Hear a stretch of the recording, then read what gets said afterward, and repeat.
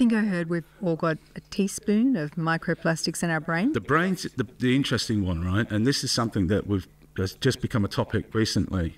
There's also a relation to the microplastics in the brain and further sort of brain disease, brain damage, dementia, all these sorts of different knock-on effects, I guess, of having these toxins in your brain. And that's a real concern. What we have is not something that is the total solution, but it's certainly part of the solution. So if we can actually convert these old printers, for example, toner cartridges, which are made from real high-grade quality ABS, if we can convert that into tables, chairs, electrical clamps, waste paper bins, other items that can be used, then, we're going to reduce the demand for virgin plastic. And that's what it's about. It's about trying to get this 12 tons a second number reduced because we can reuse the waste that we've got, not just recycling it.